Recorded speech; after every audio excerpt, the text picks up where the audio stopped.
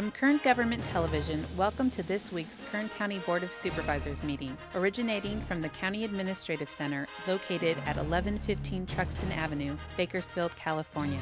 Kern County's vision is to create and maintain a customer-centered county government designed to garner the confidence, support, and trust of the people we serve. Today's Kern County Board of Supervisors meeting will convene momentarily.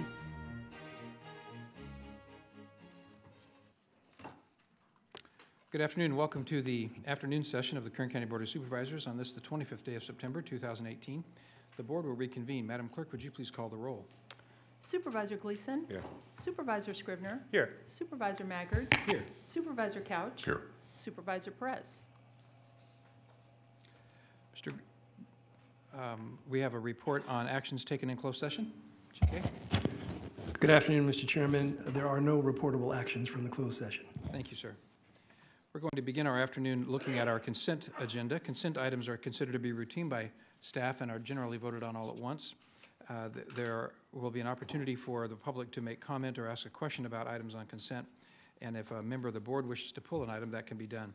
So if you follow along with me, if you're looking at an agenda, they're at the back corners of the room if you'd like to pick one up. But you can follow along with me. The consent items begin on page 2 with items 3 and 4. Then on to page 3, items 5, 6, 8, and 9.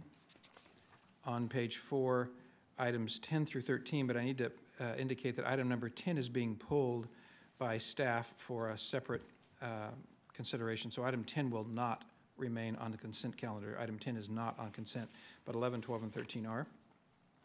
On page 5, all the items 14 through 16. On page 6, items 17 through 19 are on consent. Are there any members of the public that can come forward, sir? Any members of the public that would like to? Oh, I missed some? Oh, sorry. They're not highlighted this time, and I missed them. I'm sorry. So I'm just a second, Mr. Farr. On page 6, items 17, 18, 19, and then 21, 22, and 23. On page 7, all the items 24 through 29. And on page 8, items 30 through 32. Those are all on consent. There's another page. Yeah, 33 through 36. Well, I probably am thoroughly confused you, and I apologize if that's the case. Item number 10 is not on consent, and we're going to deal with that separately in a moment. So are there any members of the public that would like to ask a question about an item that is on consent? I think, Mr. Farr, you have a question, and Mr. Fox, I believe, has one. So would you like to go first, Mr. Farr? Good afternoon, sir. Could you give us your name for the record? I know you've been with us before, but... Sure. My name is Clark Farr, Bakersfield resident. You don't have to actually pull item 19. I have some comments with regards to item 19, which is is identified as an agreement to submit a signed document to the with regards to federal regulation. CFR or 44 CFR 6510. It's actually not an agreement, and it really only affects Supervisor Maggard's district. What it deals with is about a 1 mile levee that begins at its upstream end. My brain's just going blank here. It doesn't matter. It's a 1 mile levee that protects Oildale on the north side of the Kern River. To begin with, I have to note that when we deal with levees, the first state engineer for California once said that there are only 2 types of levees, those that have failed and those that will fail. And this levee is no different. However, in this case, it has been identified in the past as protecting portions of Oildale, large portions of the southerly portion of Oildale. And now FEMA has finally gotten around to getting a certification on this particular levee. It was built, I believe, in the late 40s, early 50s, and may actually have been built prior to Lake Isabella. I don't know my history on that levee to that degree. What has happened is the city of Bakersfield has taken over the responsibilities from and has taken away and eliminated the necessity for the Kern River Maintenance District that had responsibility for maintaining this particular levee and other levees along the river.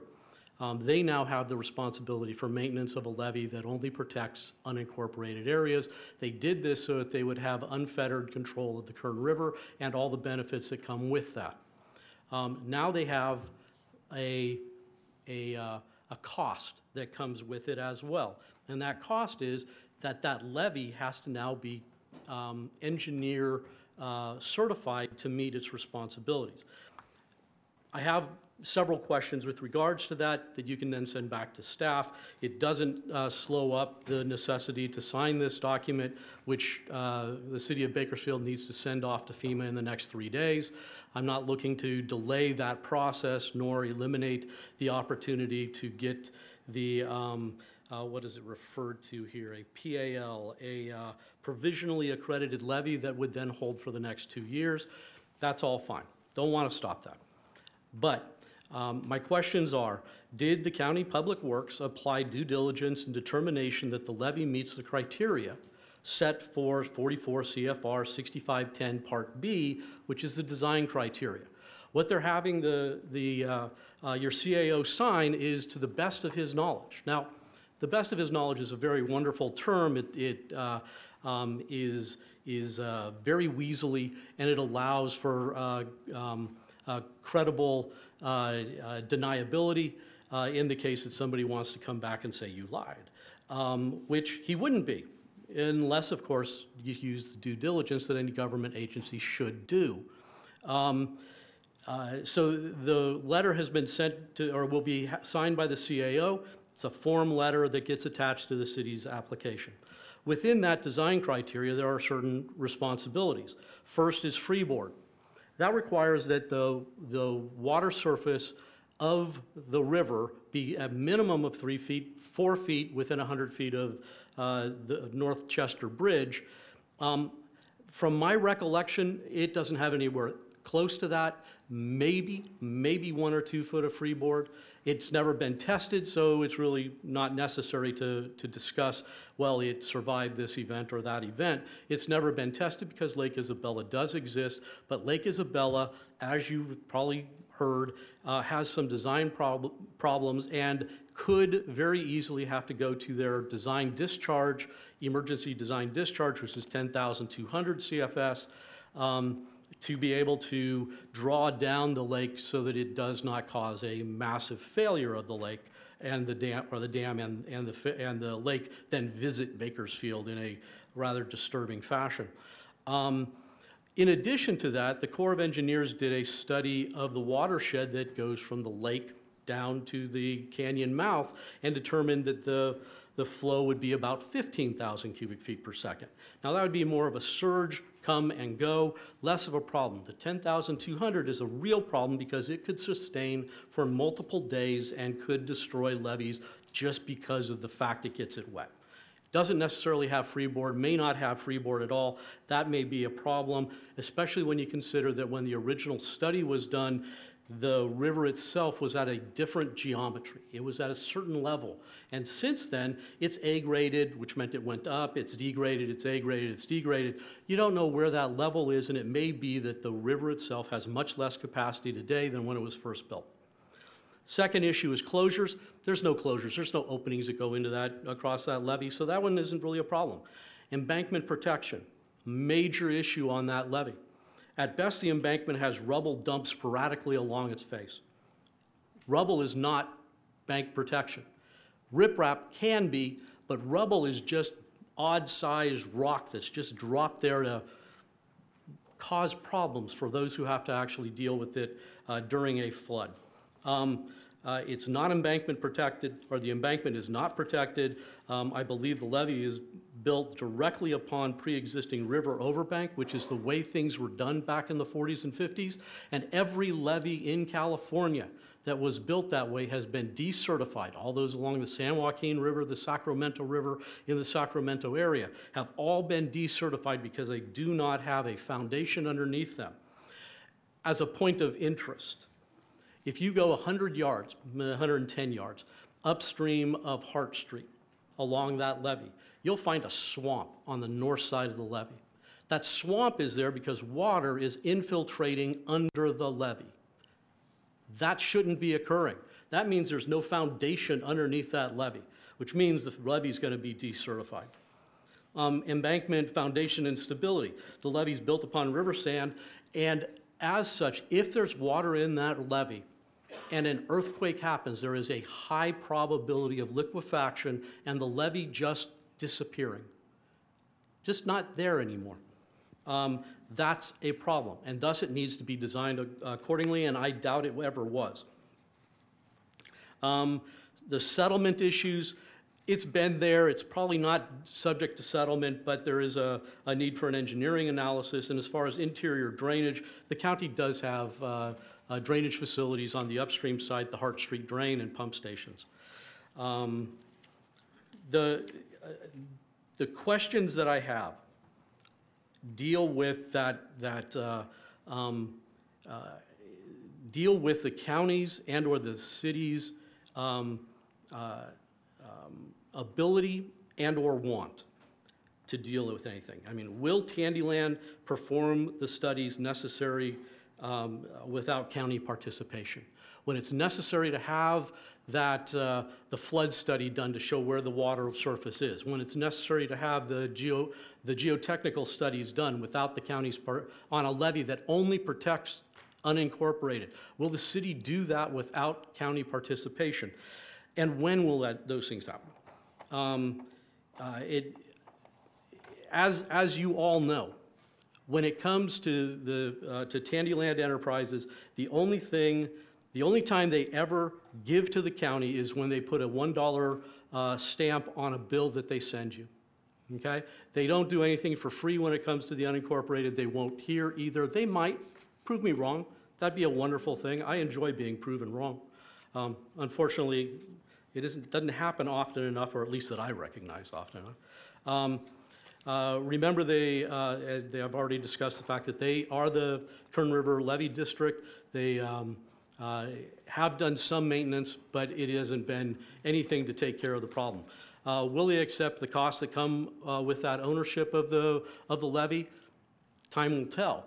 But remember, too, that area north of the river gets its mapping changed in 2 years. 2 years and 3 days from today.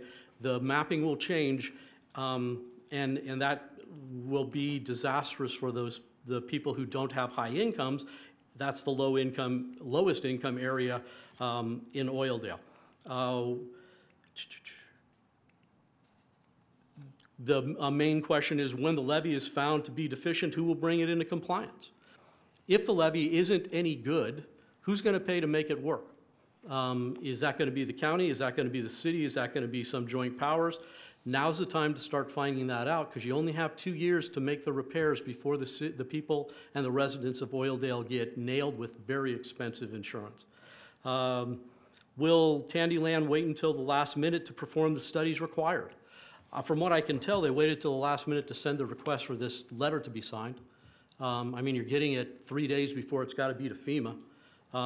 That meant they probably only sent it over 2 to 3 weeks ago, and they probably had it for 2 months.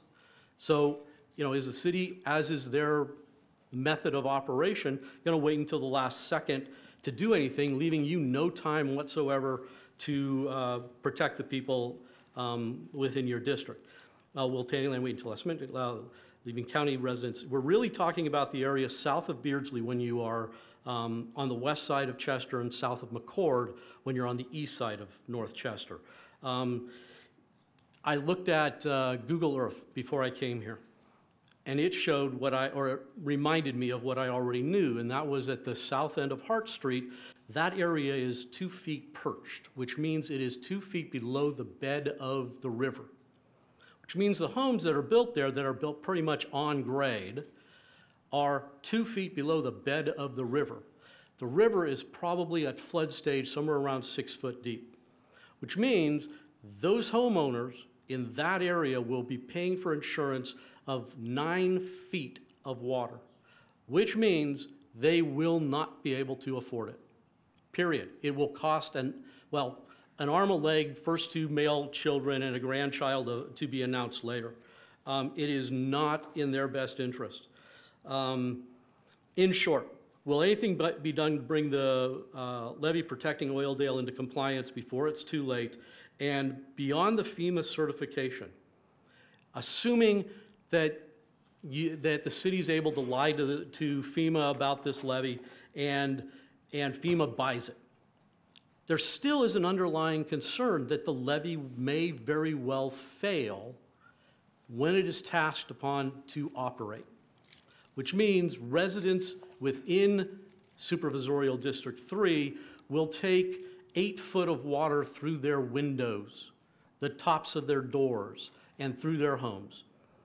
If that is not a reason to have the county investigate separate from the city, I don't know what else is, but I would recommend that this be placed in a high priority position as soon as possible for consideration.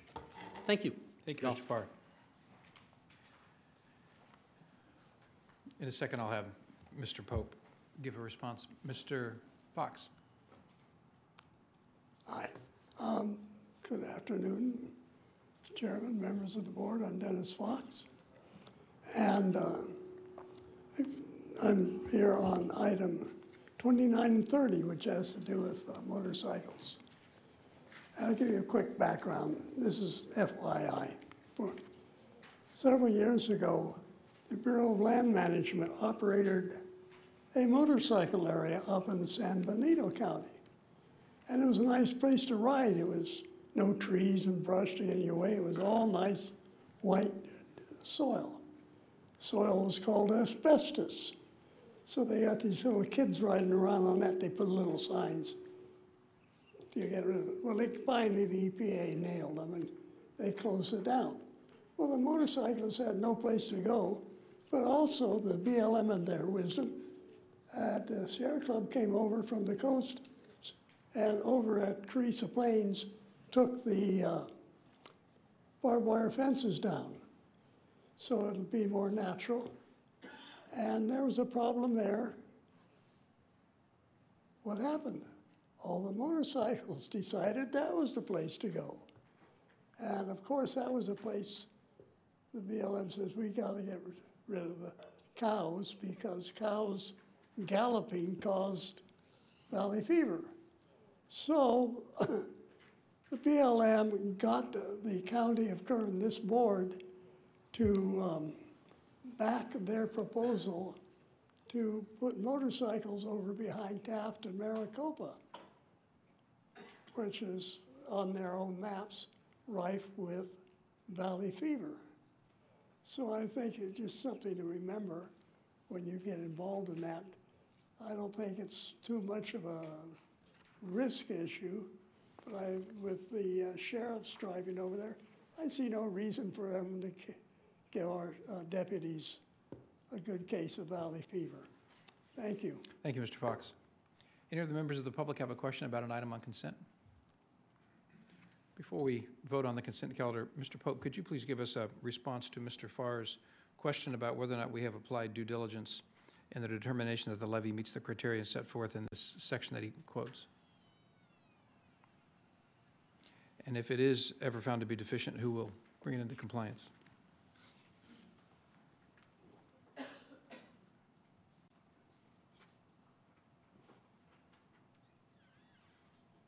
Mr. Chairman, I'm going to ask that Mr. Fenton describe what the program is and exactly what we're proposing here today. Thank you. Good afternoon, Mr. Fenton. If we could have the overhead on this, we show location. Mr. Chairman, members of the board, the item before you today, I'll just kind of paraphrase. I appreciate Mr. Farr's comments. The two levees along the north and south side of the Kern River from Manor Street to the Callaway Weir, that does provide flood protection. Those levees are owned by the city. Today, I've asked your board to authorize Mr. Alsop to sign, it's really a letter of acknowledgement more so than an agreement, just acknowledging that we're aware of this change, that the city is going to be working on this, but it does impact the county since there are county residents that are protected by those levees owned by the city. The items that Mr. Farr brought up, as far as freeboard, embankment protection, foundation stability, settlement, et cetera, that's why we have 2 years, or the city has 2 years to verify that it meets the requirements in the federal regs to certify that. It doesn't happen overnight. That's why they're allowing, I think, September 28th of 2020 to provide that documentation. But today's item is just acknowledging that we're aware that that's in the works, and we're an impacted community, and of course we'll be working closely with the city and monitoring progress to make sure everything comes out okay. To my knowledge, I have no reason to think that it does not comply. Mr. Farr seems to have a different opinion, but that's what these studies will identify. And will we have an opportunity to confirm that the city will provide maintenance of that in the event that it? We will be communicating with the city to find out the details, how the study is going, if there's any issues and concerns, and get out in front of it best we can. Okay, thank you, Mr. Fenton. Okay, the public's had an opportunity to ask about items on consent. Item number 10 is not on consent. Is there a motion then from the board to approve the consent calendar as it's been modified? So moved. Thank you. Is there a second? Second. Please cast your votes. The motion is approved, 4 ayes, 1 absent. Supervisor Perez.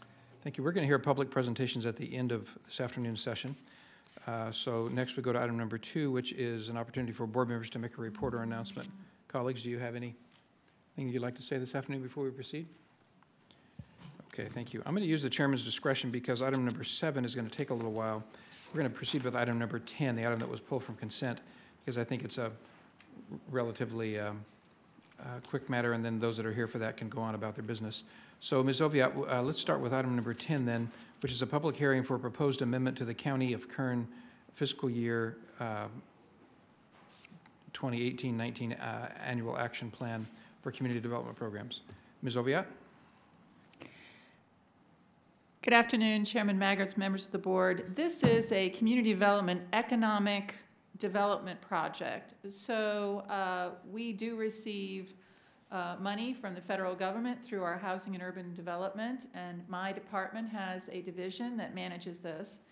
There is a requirement of your board to do economic development, and there has been approximately $400,000 that was set aside over the past few years for these projects.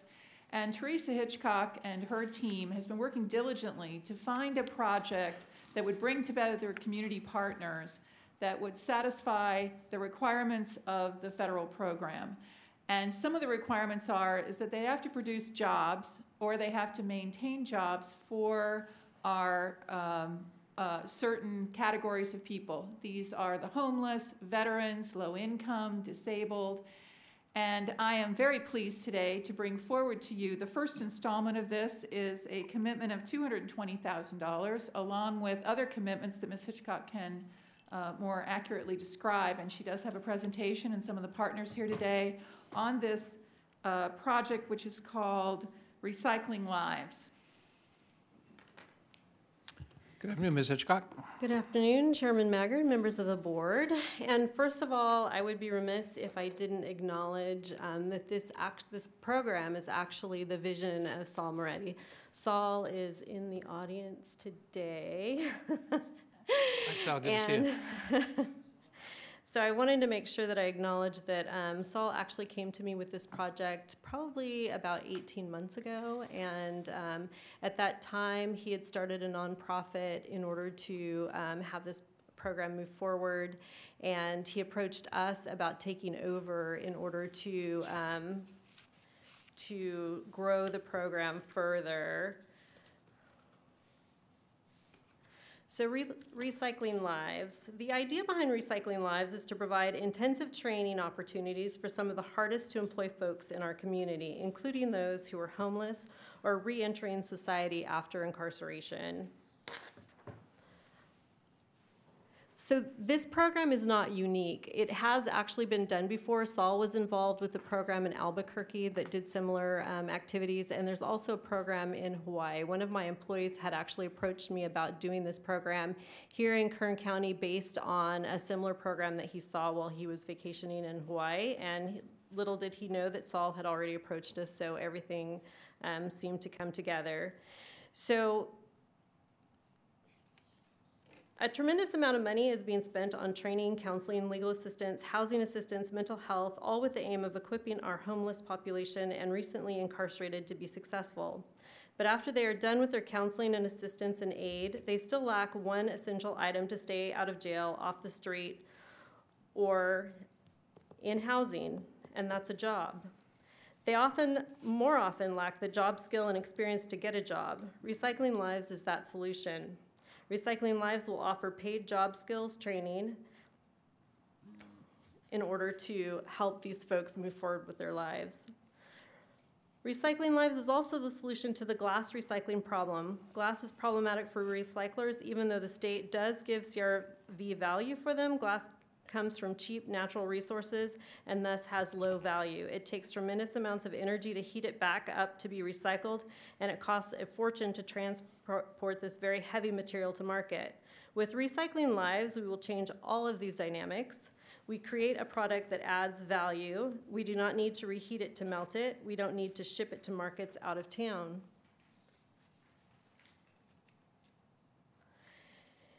Here's the centerpiece of what we're trying to do. With a glass pulverizer, we will create a new product, a recycled glass landscape mulch and glass sand. Both have available markets, but the mulch is currently where the focus is. A 50-pound bag of glass mulch can sell for as much as $108. As we create a local market for this, we will generate revenues, and these revenues can be used to replicate the program in other areas of the county. In addition, we will pursue other sources of funding, including grants and private donations to support the program and other services to ensure our participants' success. Recycled glass is safe to touch, safe to walk on, and safe to drive on. This program is actually built on a new way of reversing poverty. According to Leela Jana in her book, Give Work, giving dignified, steady, fair wage work is the most effective way to eradicate poverty. And for those of you who haven't seen her book, it's really an interesting take on how to reverse poverty in struggling areas. This program provides an opportunity to connect to our independent contractors, the folks we see around here with their shopping carts lugging their valuables and their recyclables with them.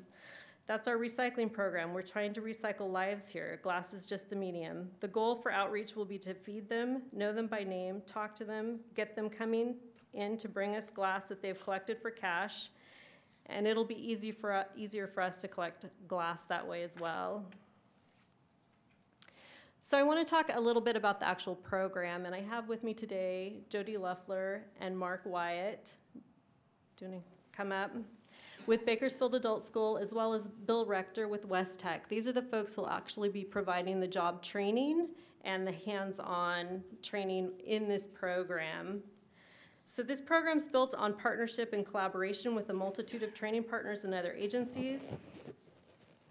And there are also a ton of job opportunities that this program will train for. For instance, as we collect glass from restaurants and other suppliers, we'll set up routes, which creates jobs for drivers and helpers. And there's also jobs as we set up the pulverizer, feeding the conveyor, running the equipment, moving the finished product, delivering the product to buyers, to landscapers, to people's yards, and selling the product. There are jobs in the office, teaching administrative skills and supervisory skills. What we don't make enough of ourselves, like that gorgeous blue glass, we will buy wholesale and sell retail. More jobs. Our contracts in the community take it a step further, teaching truck driving skills, recycling center skills, landscaping skills, and who knows what else. More jobs, landscaping, landscape design, landscape application, landscape jobs, sales jobs, marketing jobs. In addition to all of the other benefits already mentioned, glass landscape mulch saves water without compromising beauty. With the drought so recently passed, we all know we now live in a desert, that water is scarce, and that we need to use less water on our lawns and landscapes. Recycled glass landscape mulch needs no water and doesn't need maintenance either. And it's beautiful. Because glass is translucent, we can do things with glass that we can't do with anything else. I can't wait to see what kind of landscapes are created in this community by our homeless workers, by the businesses, and by designers. So in summary, our goal with this program is to take a waste item, glass, and turn it into jobs, generate income for disadvantaged communities, save water, create beauty, recycle, put the homeless people in homes, and help parolees stay out of jail. And with all of that, we hope to save the community law enforcement resources, HUD resources, and beautify the community all at the same time. We, as a collaborative partnership, will succeed. We will build this, they will come, and from there, you just have to imagine. But it starts here, now, and with us. And with that, I'd like to ask Mark to say a few words because he's been my partner in crime on some other training programs as well. Hi, Mark. Good afternoon. Yeah, thank you so much, Teresa. I'm the principal at Bakersfield Adult School, Mark Wyatt, and we do work with the county on some other projects where we provide the jail education at Laredo, and we also started Cafe 1600 at the Employers Training Resource. And both of these programs have been very successful, and we're very excited about working with Teresa on this next project. There's a lot of challenges to the project, but it's definitely a challenge worth the effort. The people that we will be serving are those that are most in need. It's also very exciting to work with Bill Rector at West Tech. This is really the first time we've had kind of multiple partners. It's usually been us in the county or us and a certain county entity. So we're very excited about the partnership, and like I said, we're looking forward to the challenges, and we think we're going to improve lives in Kern County. So, and my final thank you goes to Lorelei Oviatt, who's always a champion for trying to make these things happen. And thank you, Lorelei, for when we come in with our crazy idea, figuring out how we can make this work. We really appreciate it. And with that, we're available to answer any questions that you might have about the program. I am really excited about this program. I heard about it a few months ago. It is a winner on so many sides. It's providing jobs. It's providing transition for people that have been the very hardest to place. It's a great brainchild. It's just all the right pieces come together at the same time. So congratulations. I can't wait to see it be successful, and I'm just delighted that it's happening here in Kern County. Would anybody else like to say anything? Supervisor Couch. I just want to congratulate you on getting this program off the ground, but I also want to say that Sal is the district director in the 4th District, so I'm proud to have him in our office now. Good job, Sal. Great luck, or best of luck with this. Thank you. Anybody else have a comment? Well, let's hear from the public. Anybody in the public want to tell us anything about your views on this program? The recommended action is we've had a hearing. The recommended action is to receive comment, close the hearing, and approve the creation of the project. So moved. Second. Excellent. Please cast your votes. The motion is approved. 4 ayes, 1 absent. Supervisor Perez. Very good. Thank you. Congratulations. Appreciate your willingness to make a difference in our community. Let's go now to number 7 on our agenda. That is on page 3, and it is a report on the cannabis initiatives, measures J and K, on our November 2018 general election. Ms. Oviatt, are you going to give us this report?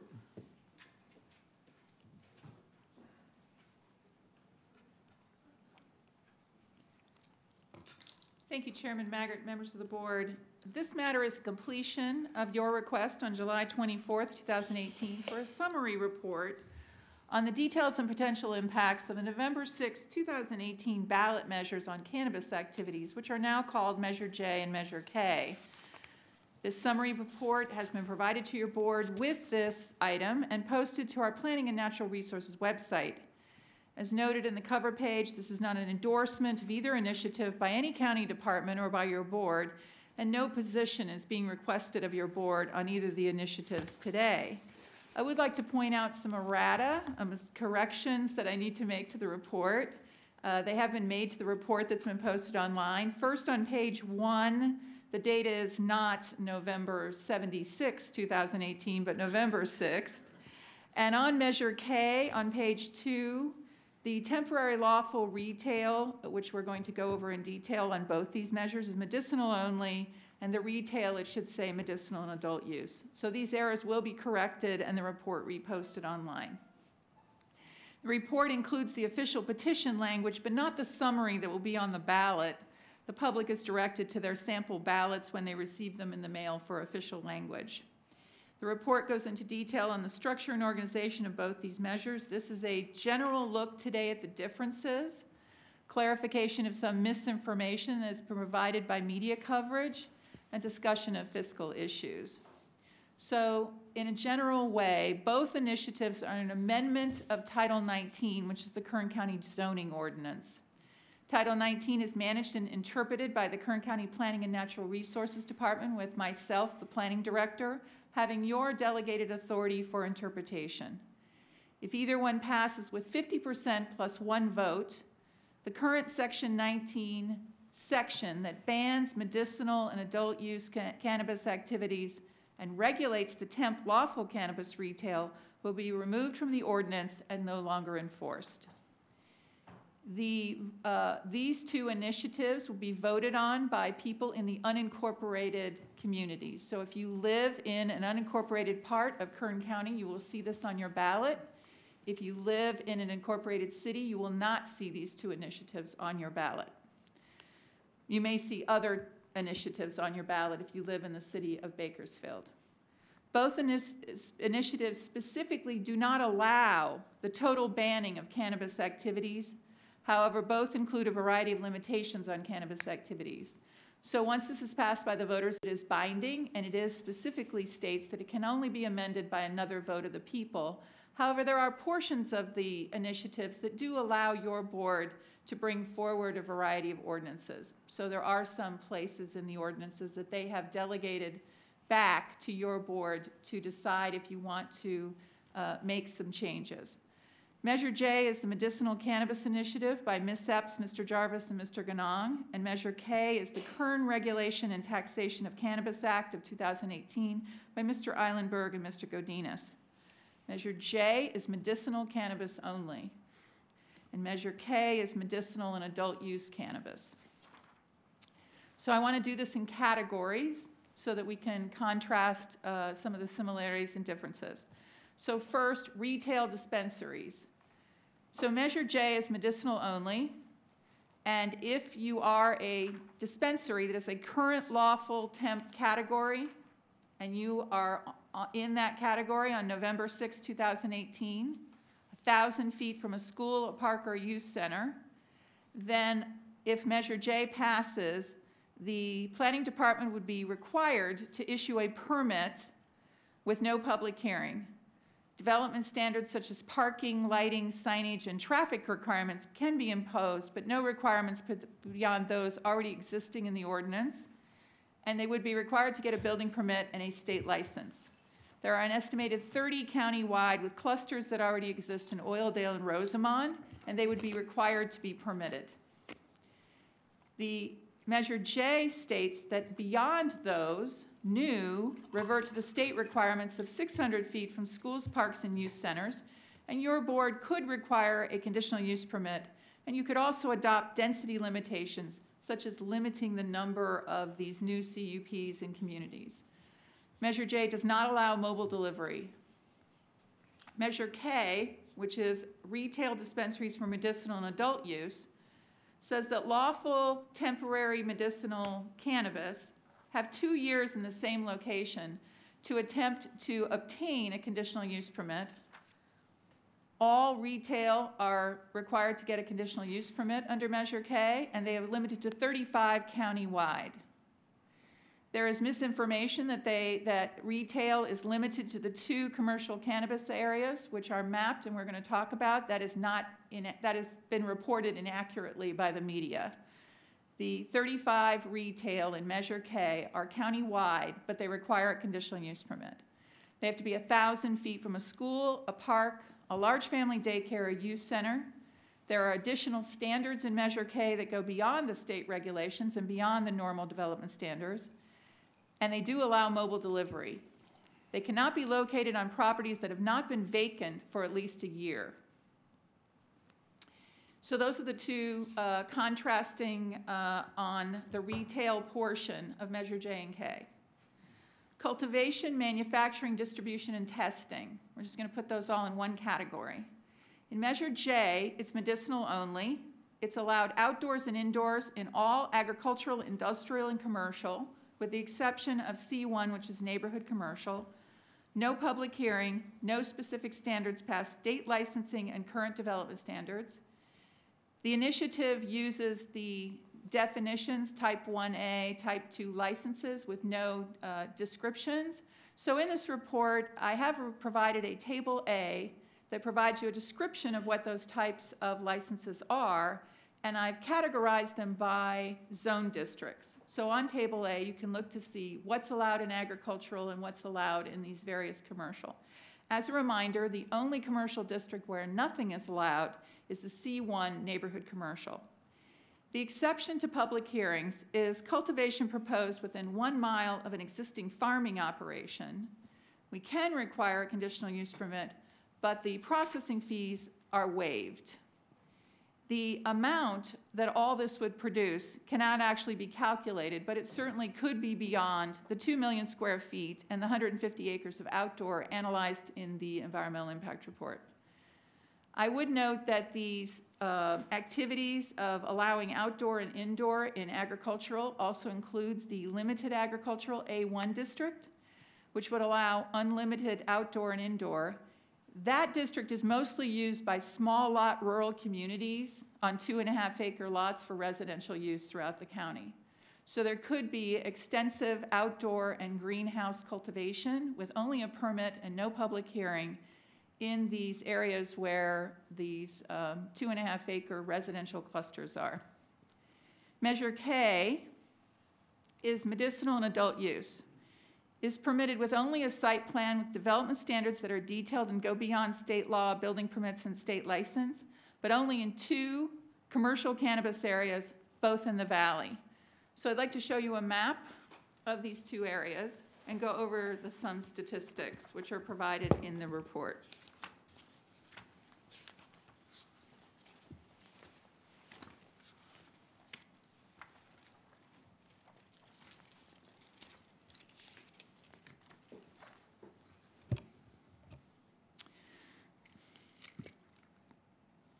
So this first area is at I-5, Tracy Avenue, and Sullivan Road. There's about 50 parcels here. It's 1,025, a little bit over that, acres. And it is broken down through A1, C2PD, CHPD, which is both commercial, and then an industrial M2. There is a mobile home park designation of 26 acres, which was not listed in the initiative. Therefore, on those 26 acres, cannabis would not be permitted. But any cultivation, indoor or outdoor, and any testing, distribution, or transportation would be required to go into this area or the second area I'm going to show you if they just want to go in without a public hearing and just with the development standards. The second area, the second area is northeast corner of Old River Road and Copus Road. There's 38 parcels. It's 3,835 acres. It is primarily zoned A. There's about 2 acres of commercial zoning, but the whole thing is zoned agriculture. If someone does not want to go into this area and they still want to cultivate, distribute, or test, the initiative provides that they could request a conditional use permit. Conditional use permit is discretionary. It requires a public hearing, and it could be either approved, denied, or conditioned.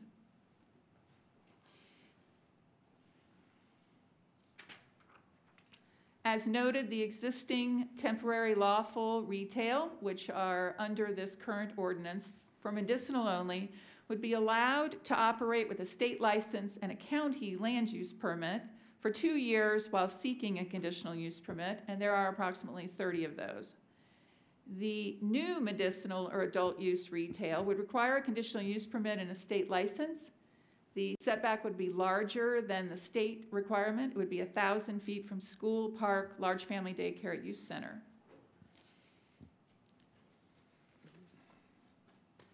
And that 1,000 feet and other requirements would be a requirement if they went into this commercial cannabis area. The amount that this would generate in distribution, manufacturing, and growing cannot be calculated, but limitations, as you saw on the number of acres, definitely go beyond the 2 million square feet and the 150 acres of outdoor. If all of Area 2, which is zoned A, had outdoor and indoor, it would be over 3,000 acres of cannabis cultivation. And while both measures include new taxes and fees, they are different in how they are imposed and the amounts. Measure J defers to your board and provides that your board could, through a public hearing process, adopt up to a 7.5% business tax, but only on the adjusted gross income from cannabis activities.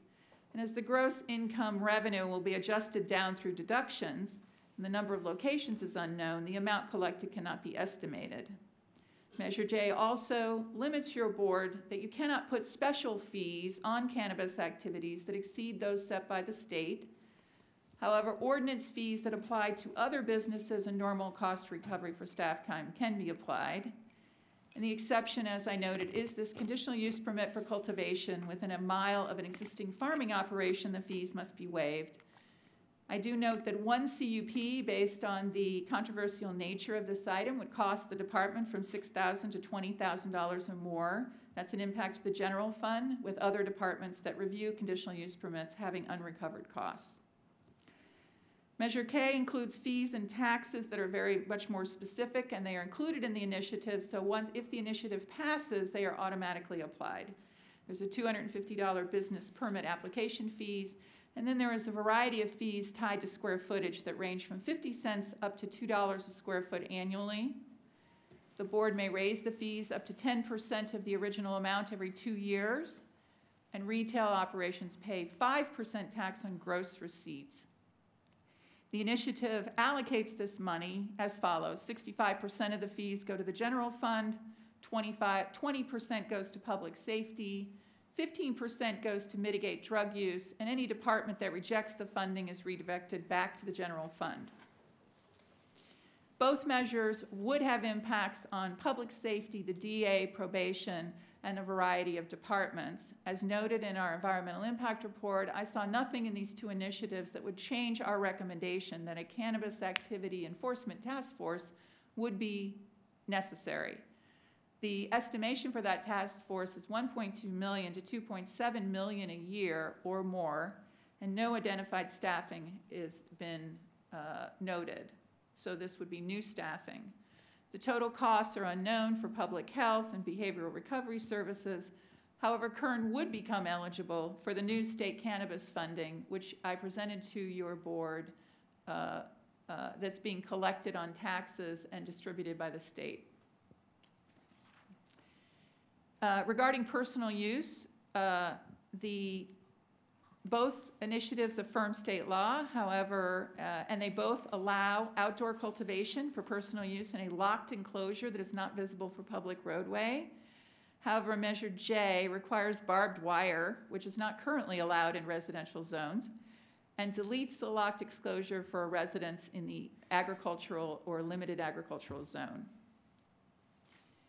The other requirements that were adopted, such as restrictions on use in parks or distances from public libraries and parks, were not included in this initiative, and therefore they would not be overturned. Those are not in Title 19, and they were not mentioned, and therefore those restrictions, which your board prudently placed on the use of cannabis in those locations, would remain. In conclusion, until the election results are certified, which is sometime in the middle of January, the Kern County ban ordinance remains in place. This department has provided this summary report, but I will not be explaining the initiatives any further than at this public hearing. I will not be presenting at any other forums, and I will not be making any final interpretations, either publicly or privately, of the meaning of the language in these initiatives. This completes my presentation. I know that the proponents in the initiatives are here, and so if there are questions I cannot answer, I'm sure they'd be happy to, and I am available for questions. Thank you. Thank you, Ms. Oviatt. Colleagues, do you have any questions before we go to the public? Are there any members of the public this afternoon that would like to talk to us about the report on cannabis initiatives J and K that we just received? Good afternoon. Could you please give us your name for the record? Thank you, Mr. Chairman. Good afternoon to the board. My name's Phil Ganong. Good afternoon, Lorelei. How are you? As, just lost my brains, hang on a second. I'm the nominal author of J, and also of Measure O for the city. Vote yes on O. Sorry. And I wanted to comment on the description of these ordinances as, or at least as to J, providing unlimited dispensaries or unlimited activities. Last year I spoke to, where's my time? Oh, last year I spoke to Lori Ajax, who is the director of the Bureau of Cannabis Control. I've had a couple of meetings with her and discussed the problem that we had where BCC, Bureau of Cannabis Control, was issuing licenses throughout the state, but Kern County and Bakersfield did not have any ability to grant licenses or obtain licenses because the activity is prohibited in both jurisdictions. And I was concerned about that, and I told her, you know, we've got these initiatives, and if they pass, are all the licenses going to be gone? And what Ms. Ajax said was that they are, in essence, they're trying to ensure that there's not an overpopulation or density of licenses that are issued in any geographical area. They wanted to see that there was a fair distribution and that there was available access to the patient community for medicinal cannabis. So the notion that there's going to be thousands of dispensaries, and I think that's maybe the biggest concern that this board has, is not well founded because the outside limit will be set by the Bureau of Cannabis Control, and they will not issue thousands of permits. We don't know how many they're going to issue, but they will regulate the number of permits that will be issued to the county. It's self-regulating. The other reason that J was written as it is without caps is because caps they create a form of monopoly.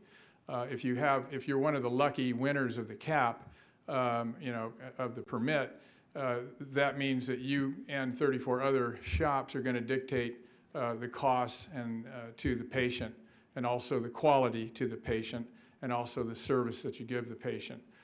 We believe that good conservative traditions, good Republican traditions, if I may borrow that, of free market enterprise is a much better governing hand, and allowing competition amongst the dispensaries to weed out those who can't run a business, those who can't comply with state regulations and will be banned by the state, versus those who can run a business and know how to run it well and deliver a low-cost quality product with good service. Those are the businesses that are going to survive.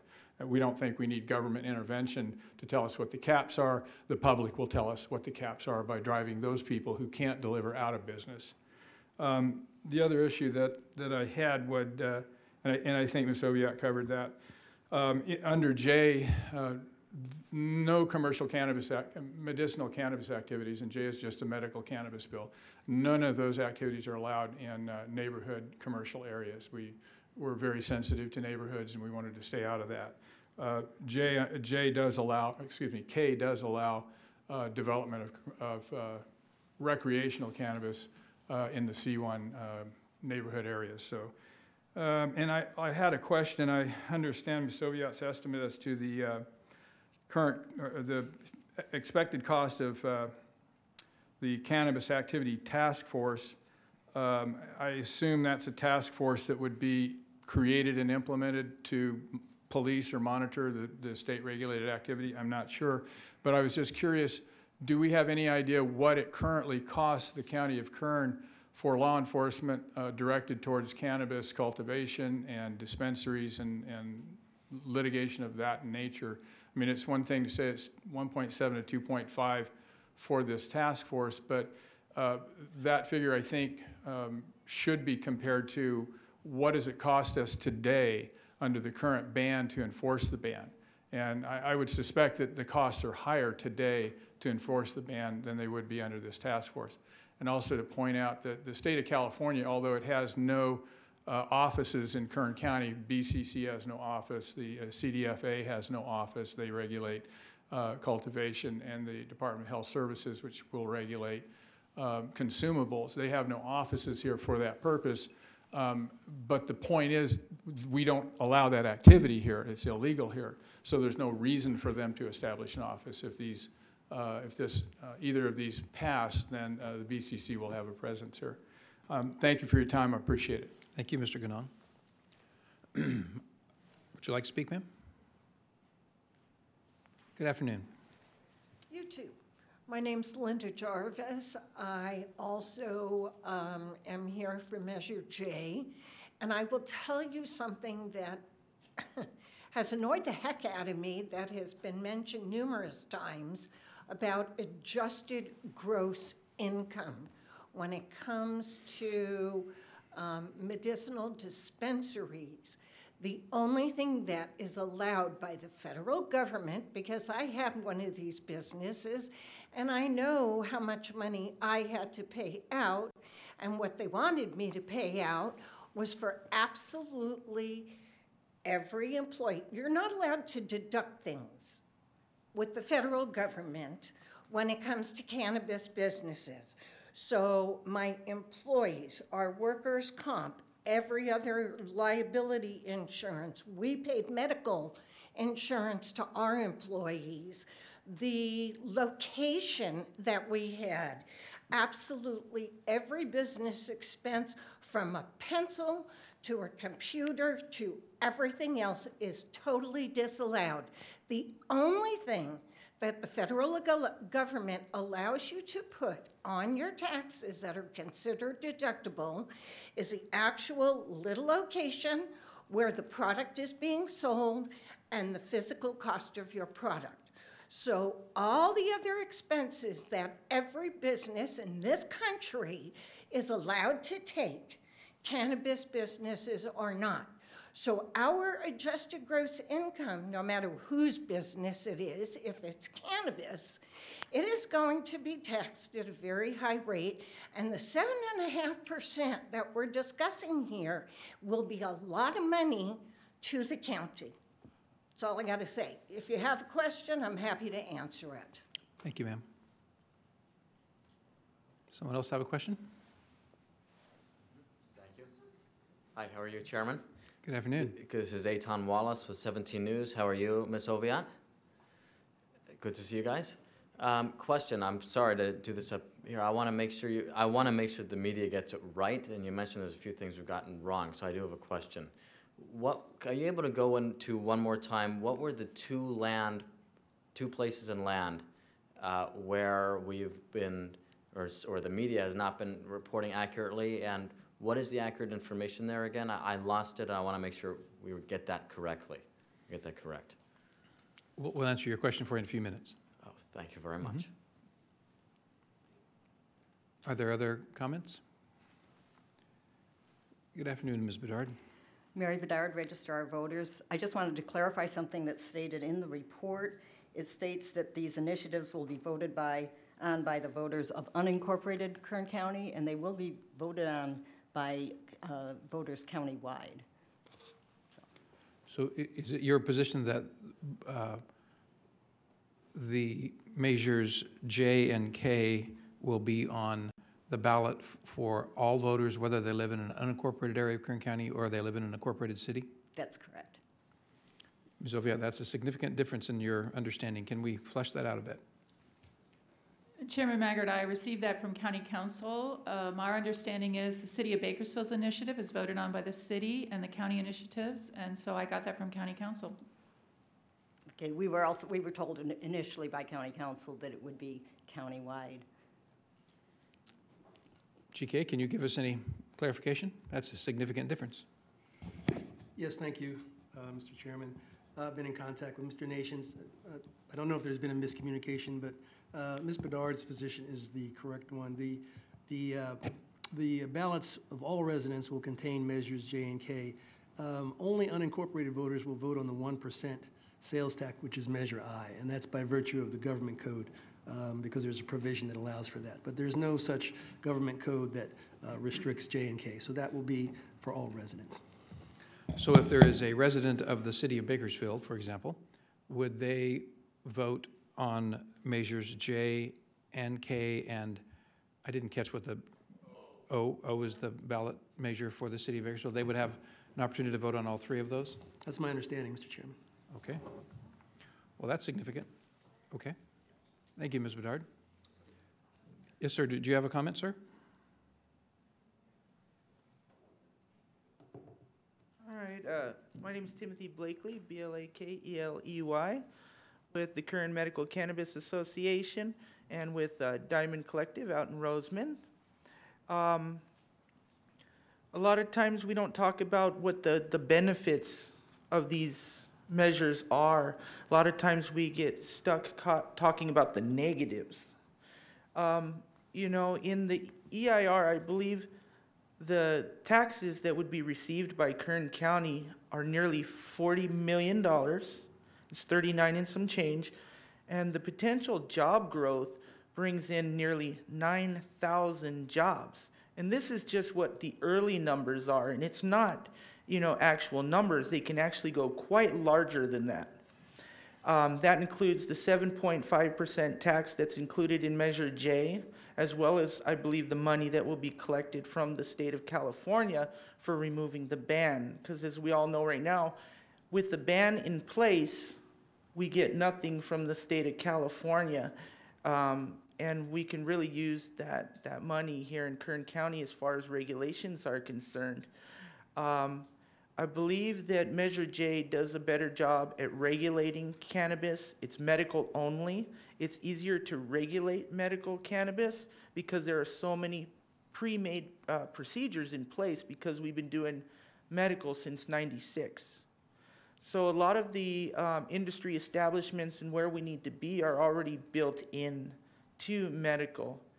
As far as K is concerned, I just don't think that recreational is appropriate right now, especially for people who are just barely touching bases on getting a hold of the medical side of it. And I think that all of you agree too, we're more about it for the patients than having a bunch of fun with it anyways. I don't like my medicine being put in the same category as like a party drink, like a beer.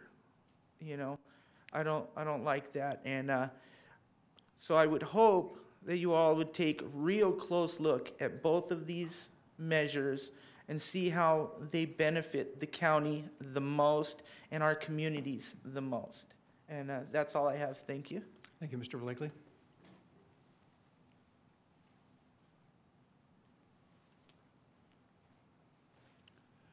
Good afternoon. Good afternoon, Chairman, board members. Gabriel Godinez on behalf of Measure K. Just a point of clarification I wanted to express. First, I want to say thank you to Lorelei for giving the breakdown. She did an accurate and a good job breaking down what the similarities and differences are. So thank you. I just want to clarify, Measure K allows for 35 storefront collectives. Currently, I believe the county has 28 or 29 on the legal non-conforming list. So you're looking at an increase, slight increase there possibly. Mr. Goodall was correct as far as how the state is going to regulate the density for those particular licenses. So that's another protection that we have. But a point of clarification, the C1 that's approved for the storefronts, which is a neighborhood commercial, we already have some of those in place already.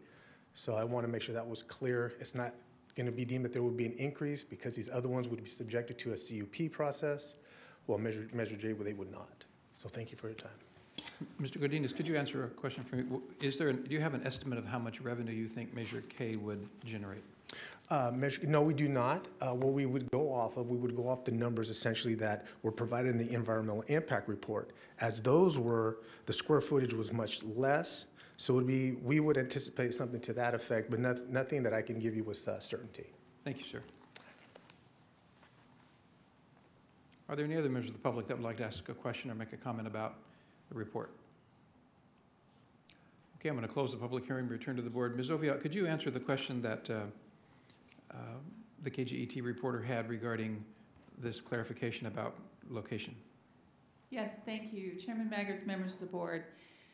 Measure K has these two areas called commercial cannabis areas. In a number of news reports, the statement was made that dispensaries can only go into those commercial cannabis areas, leaving people under the impression that there would be no retail establishments any place but in those two areas.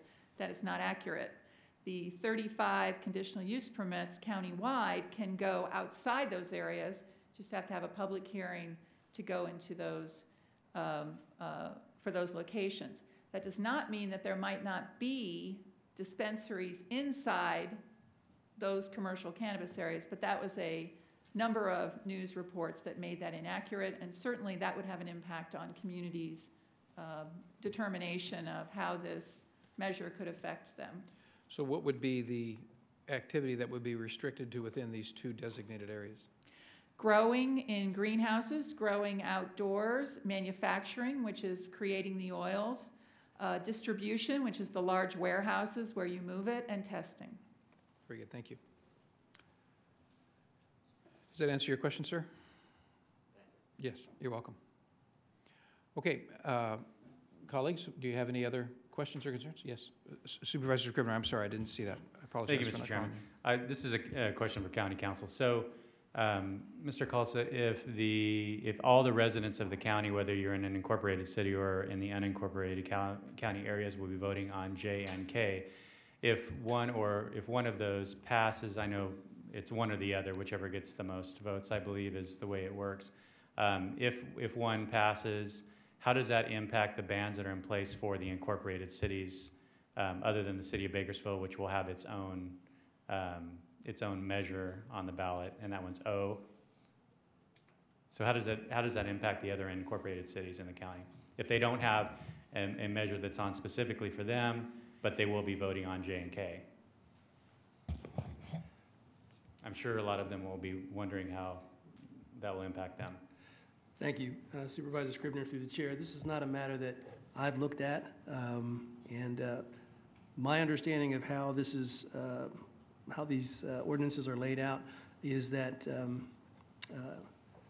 the county ordinance may not have an impact. But again, this is not something that I've looked at, and I apologize for my office.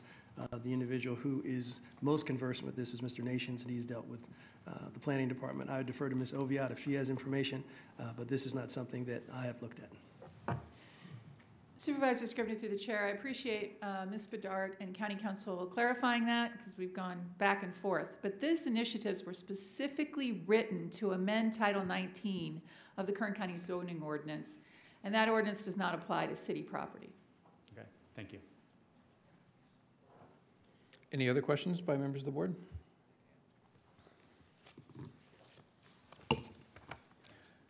Supervisor Scrivener, I'm sorry, Supervisor Gleason. I just got to, I know we're frustrated by this, but I need to understand. So if I'm living in the city of Bakersfield, I'm going to place a vote on what's going to happen outside my jurisdiction, but can't happen inside my jurisdiction. Is that correct? That is correct, based on this direction from council and elections, that this would be on their ballot, along with Measure O, which does affect what happens in their city. So I could vote against O and pro J or pro K. That's correct. Okay, thank you. Any other questions or comments? Recommended action is to receive and file the report. So moved. Is there a second?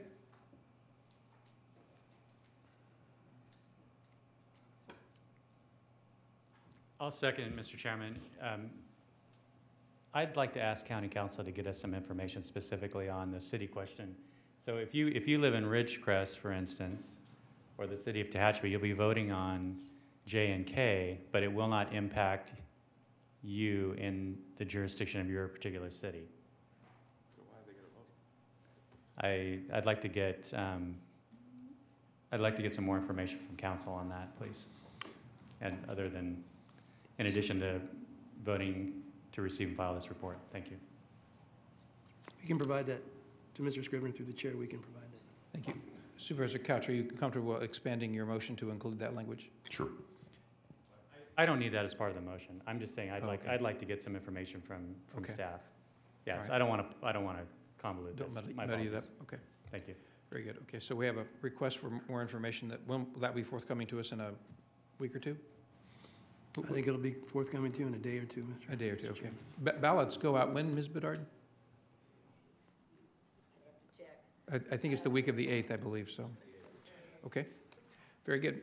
We have a motion, I believe we have a second, do we not, Madam Clerk? Yes. That's to receive and file the report. Please cast your votes.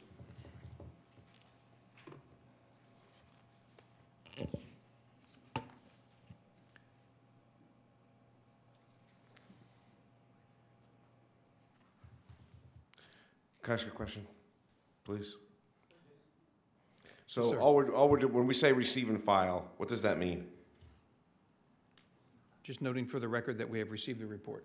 Okay. It is not any form of affirmation or any comment as to the content or the Chairman. nature of it. Chairman Maggard, if I may, for Supervisor Gleason, on the cover of this report, which you have is a large disclaimer. This report is not endorsed by the Board of Supervisors. There's no selection of the initiatives. There's no selection by my department and no interpretation. So we did put a disclaimer on the report. Thank you. The motion is approved. 4 ayes, 1 absent. Supervisor Perez. Thank you very much. The last item for the afternoon is item number 20, which is a proposed resolution for the exchange of tax revenues related to the City of McFarland annexation number 15 through LAFCO. Mr. Chairman, members of the board, it's recommended that your board adopt the attached resolution authorizing the auditor, controller, county clerk to process the necessary transactions in accordance with Agreement 535-2018 with the City of McFarland for the exchange of tax revenues. This annexation, you should know, meets the criteria of the Master Revenue Exchange Agreement between our county and the City of McFarland.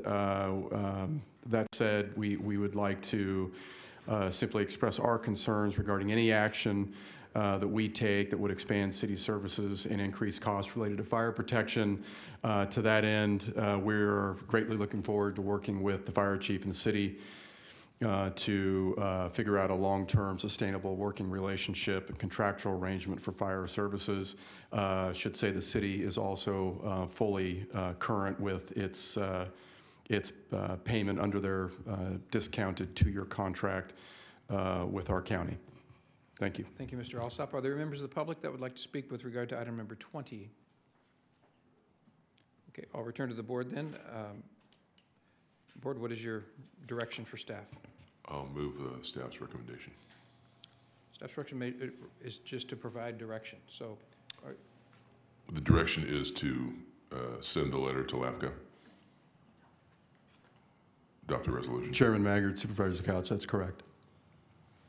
very good. Adopt the resolution, which authorizes that to be done. Okay, we have. I'll second that and congratulate Supervisor Couch for the good work. Congratulations. Please cast your votes. The motion is approved. 4 ayes, 1 absent. Supervisor Perez.